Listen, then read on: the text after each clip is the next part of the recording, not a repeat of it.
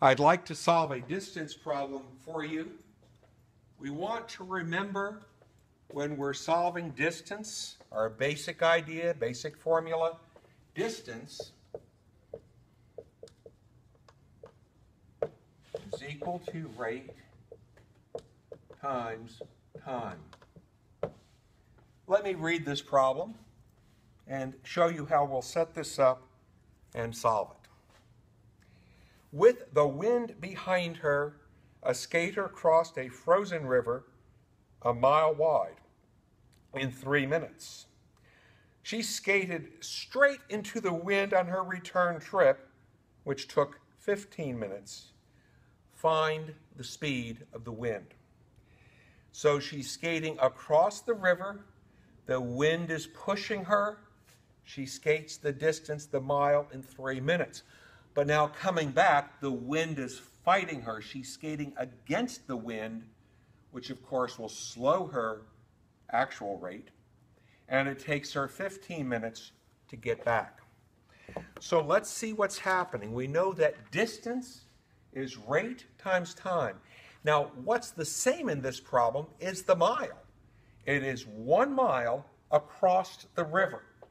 So when she crosses the river, traveling with the wind, what's going for her is her rate, let's call that S, plus the wind which is pushing her. So S would be her skating rate, say on an ice skating rink where there's no wind forces, and the wind is adding to her rate. And she does it in 3 minutes. Now we have to be careful because rate is thought of as in miles per hour.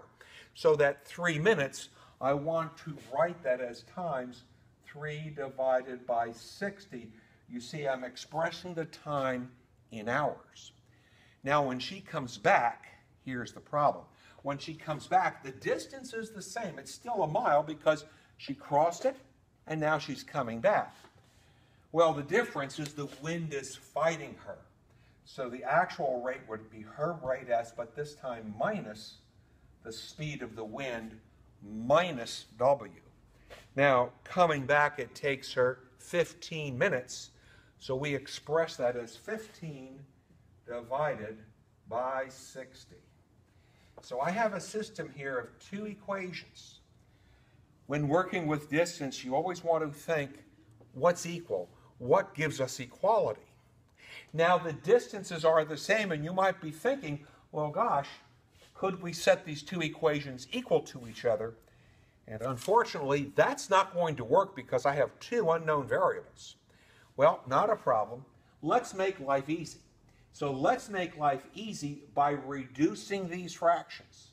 So for the first equation, we can reduce that to 1 over 20. 1 equals S plus W times 1/20th.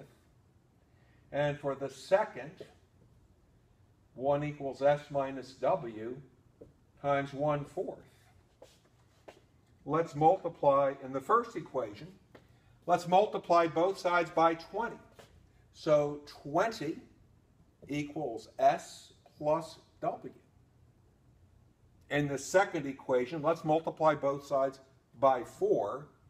And 4 equals S minus W. S minus W. We can add these 2 equations together. The W's will drop out. So 24 is equal to 2S. And so S, her skating rate, 24 divided by 2, would be 12 miles per hour. She's a good skater. We want to find the speed of the wind. Well, her speed is 12. 12 plus the wind would give us 20.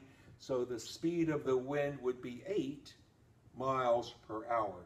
And we can check that here. Her speed rate at 12 minus the wind rate at 8. And 12 minus 8 gives us 4. So here's a nice distance problem. Again, showing you the setup of the system and the method of solution. I hope that helps you understand distance and how to solve problems of this type.